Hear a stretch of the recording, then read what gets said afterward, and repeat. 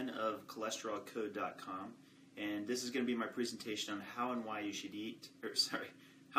track what you eat.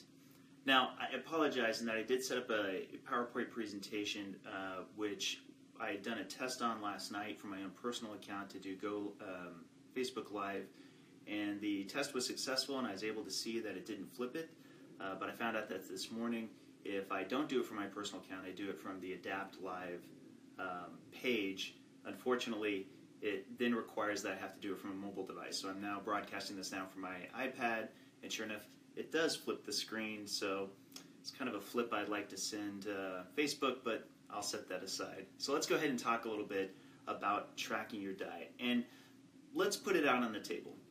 Nobody gets excited about tracking their diet. In fact, it sounds like a chore. And to be sure, in many respects, it kind of is like a chore, but you do your chores. And actually, if we were to use some real-life examples, you likewise also probably brush your teeth, you floss your teeth, and these are things that you don't necessarily look forward to all day. You don't do it just for your minty fresh breath, you're also doing it so that you don't have to deal with root canals at the dentist as well. Well, in many ways, tracking your diet is the same thing. You want to take the time to put together that information and put it down, and I'm going to give you some very strong case reasons as to why. So, here are the common examples that I'll hear, complaints commonly. One is, I'm not losing weight on the diet, and I don't think that it works for me. I hear this all the time. I've been feeling sluggish and low on energy, but I'm eating everything I'm supposed to. And this one I just got yesterday, actually. I got back my blood work, and I can't understand why I was so off. I've been doing everything right. All of these sentences have the same thing in common, which is they acknowledge that there's something not going the way that they would expect, and yet they're saying categorically that the diet is something that they're practicing fully. Well, the problem is, and I know I'm going to sound like an engineer here, is you are in fact guessing. And you kind of can't help that. The human memory is very fallible. You can't help the fact that to some degree we're starting to, as they would like to say in fiction, crock together the amount of information that we have to best understand what it is that we're really eating on a day-to-day basis, and then try to make estimates against that. And the problem is estimates are just that. They're already something that we think we're working with to be accurate, when in reality, if we don't really take the time to sit down and measure it, we can't really know for sure. So, as always happens, when people come to me, the very first thing that I say is, have you been tracking your food? And the most common answer is no. But once I start pressing for it, usually I get the same response, which is, but Dave, tracking is such a drag.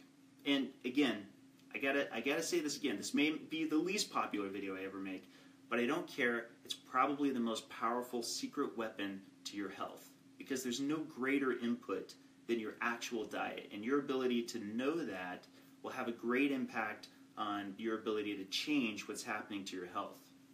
So, I actually want to say that cell phones in particular have been the great game changer, especially for me. With a cell phone, it makes it actually pretty easy. Looking up nutrition information has never been easier because you can typically do it on the fly and very quickly find out what's actually in your diet and what isn't, especially if you're on a low-carb diet. Also, there's an app for logging your diet. In fact, there are several. The two most common ones that I know are put into practice are both MyFitnessPal and Chronometer. I myself use MyFitnessPal, but I'm trying to transition to Chronometer. But even so, if there are other apps that you find to be more useful, you can pick those as well. Most of them now have a bar scanner so that you can actually scan the nutrition information and find out what it is that's in it. And eventually that can log it out over the day so that you can be sure that you're meeting the macros you're looking for. Also, I gotta say that something that I've definitely taken advantage of, and I'll kind of get into more detail later, is you can snap a picture of your food now and log it later if that's what will meet your time constraints a little bit more. Obviously, many of us are busy, and we may not have as much time on a per meal basis to look up everything that we're going to be making use of, especially if over the course of the day we're going to a lot of new places at the same time. And also, you're almost never without your cell phone, so it makes it a very convenient and very useful assistant, and that's very advantageous. Now, I'm going to go ahead and switch us back over to the screen, because here we're not actually going to have to use that much. We're not going to have to care about whether it's flipped. But here's some pictures of my own food. And actually, it's looking a little washed out on the iPad camera. That's a bit unfortunate. But you'll just have to trust me. Over here is my hand, and over here is a delicious breakfast, where actually I have some eggs and some sausage and so forth. And by having my hand in that picture, I'm able to have a frame of reference. And that's very important, because with each time that I have food laid out in front of me, all I have to do is make sure that I take a picture of the food and make sure I take a picture of my hand in the picture with the food. The reason for this is because it actually provides a frame of reference.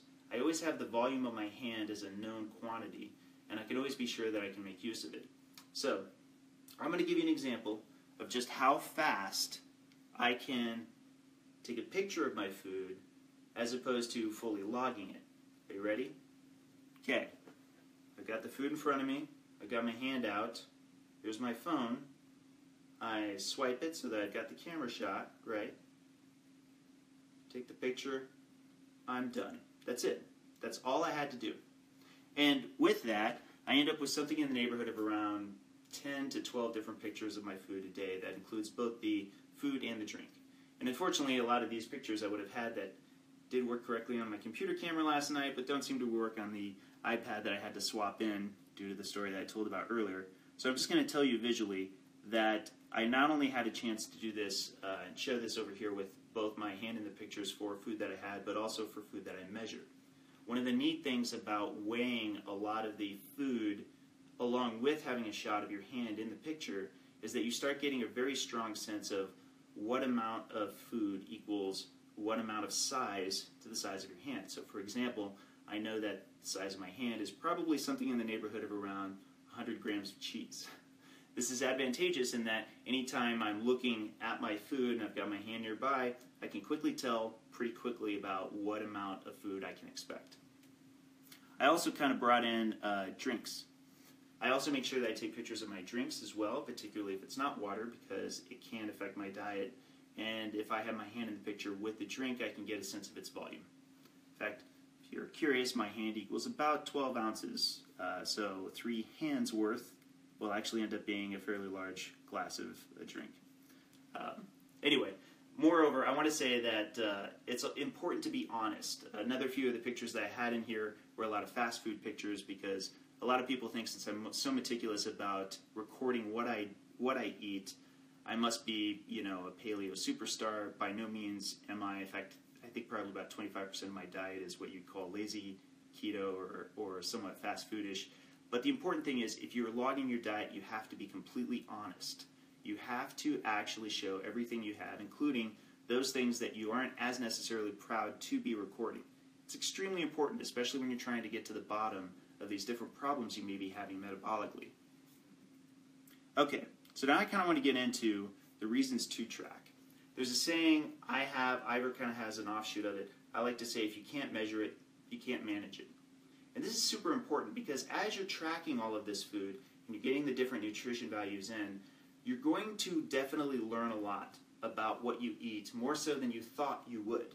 And this has been a recurring thing with everybody I've helped with diet over and over again, especially my friends and family. So often they'll say, no, I think I'm probably having about this many grams of carbs a day, this many grams of fat a day, etc. And they're always wrong. They're always off by as much as 20 or 30% at best. Some of my family members have been off by as much as 60%. They know who they are if they're watching this. So this is another factor. You're going to go see somebody like Dr. Eric Westman, and you want to be able to empower him with the limited time he has to review your case. The more information you have to bring, the better off he or she is suited to being able to help you out. And one of the biggest problems is you'll find when you talk to more doctors is they may end up spending a lot of time finding out through guesswork with you as to what it is that they could possibly do to help. And a lot of times that's investigative time that you can save them if you just track your diet. The other neat thing is that you can help to expose allergies. I myself have come to find that there are certain foods I'm a little more sensitive to than others, and I only would have done that were it not for the fact that I was tracking my food all the way through. When I'm tracking my food both in good times and in bad, not just when I'm trying to make a change, but when I know that I'm doing well, I actually have a nice long stretch of those foods that I was eating that I knew I was doing well under. So if I switch back to those when I'm having a problem and I find that it changed things for the better, then I know the foods that I had switched from are the ones I should look at to see if there's any kind of food sensitivities or allergies. Now I'm going to go ahead and give you some real-world examples. And the names have been changed to protect the guilty, but I'm going to start first with the category of quantities matter. I'll start first with Salsa Sally, as I call her. She was somebody who came to me and is a family member and was talking about the fact that she couldn't understand how it was that she was getting so many carbs in her diet. She was very actively checking her glucometer. And when she did that, sure enough, she saw that she had her glucose spike after some of her favorite meals, but she couldn't figure out why. And it turned out that the quantity of salsa she was eating ended up being a major factor for her. She did know that there were some carbs in it. She didn't actually realize when she was recording at the time that when she really got down to the full quantity, she was having a very large amount. Next, I'd like to say Barfly Bart, who I know will eventually be watching this video as well. He likes beer and thought that it was a lot less carbs than it actually is, but because he would have about 3 cans of beer, it's about 12 ounces each, we figured out after the fact, because he wasn't looking at the labels, that was about 1 carb per ounce of beer. So he was having about 36 grams of carbs per day from his beer. Next, I also want to say it's often the little things, not the big things, that turn out to surprise you in how they can change your diet. Bunless Bruno, I'll call him, was always having his burger patties and his hot dogs without any buns.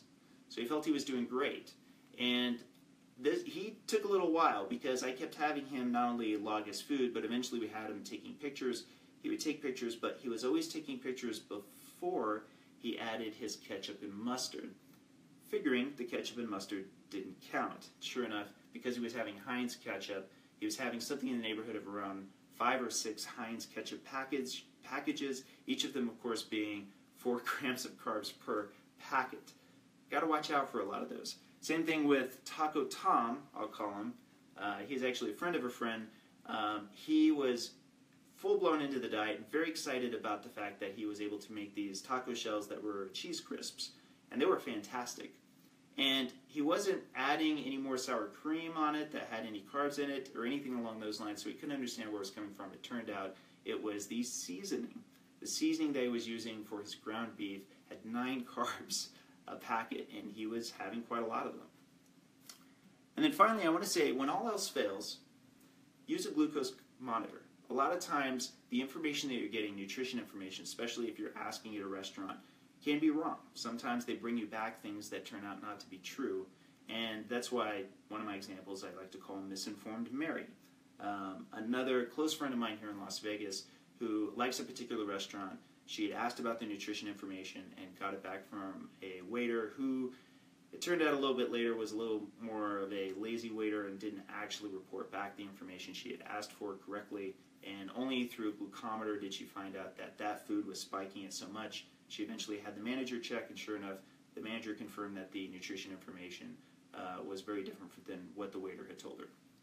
And then finally myself, Dismissive Dave. I, at one point in time, looked up imitation crab, and satisfied with the few labels that I saw for imitation crab, I had gotten into a habit of having California rolls that had no rice on them, naked California rolls, and figured that that was not going to have too much of an impact. But sure enough, after also checking with my glucometer, I saw that my blood sugar was spiking like crazy, and so I actually asked that kitchen of one of my favorite sushi restaurants as to their if they could take a picture of the label for the imitation crab, and it was way, way higher than anything that I'd looked up online from before. So again, glucometer is great when all else fails. It's just super important. Okay, so let me turn this off so it doesn't have any more glare. So anyway, once again, I've got to summarize that the importance of this is paramount, because you start to actually get a better understanding than you think you will when you get started. It sounds like a drag, but it's really a matter of building the habit. Once you build the habit, you'll not only have more information for your doctors and people who are helping you, but also for yourself. Every single time, every single person who I've ever gotten into logging their food always comes back with things they're excited about that they found out. And it's always, always the first step that I have everybody take when they see that there's a problem that's very difficult for them to solve. If you can't measure it, you can't manage it. So I'll go ahead and take any questions since we are on live, and it looks like first one's from Larry. And do you log water? I do. I don't think everybody absolutely has to. If there's any one thing that you could theoretically leave off, it's water. But I do find that there are metabolic ramifications to whether I'm drinking water or not, especially through the course of a meal.